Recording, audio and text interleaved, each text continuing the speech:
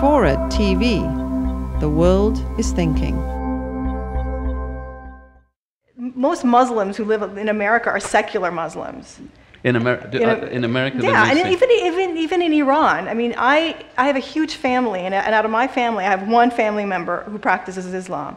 I mean, for everybody else, it's a cultural. Yes. It's a cultural base.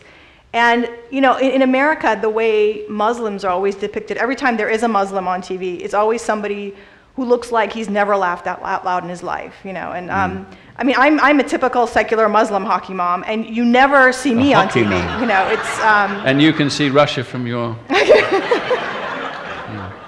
I can see a big persimmon tree from my window, but you know, I think it's a huge disservice to Americans because whenever there is a Muslim on TV, I look at that person and I think I would not want that person to be my next door neighbor. And I think it's interesting. You know, I've been traveling the country for 5.5 years, giving speeches. I give keynotes. I speak in colleges, and I have never had national press. And every time, you know, someone says, well, why isn't the news covering what you do? And the truth is, what I do is considered soft news. It's not interesting from the point of view of sort of violence, is it? It's not scary. I think that's the problem. And you know, shared humanity is considered soft new. But if I'd written a book about hating a group of people, I guarantee you would have seen me by now on television. That's right. In fact, I have a few years ago when Funny and Farsi, my first book, was a finalist for the Thurber Prize in American Humor, I was scheduled to be on CNN. And I was hugely pregnant at the time.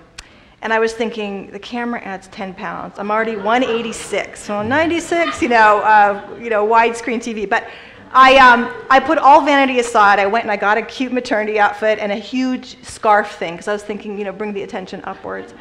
And then the day before, I got bumped. And I tuned in the next day because I wanted to see who they bumped me for. And they bumped me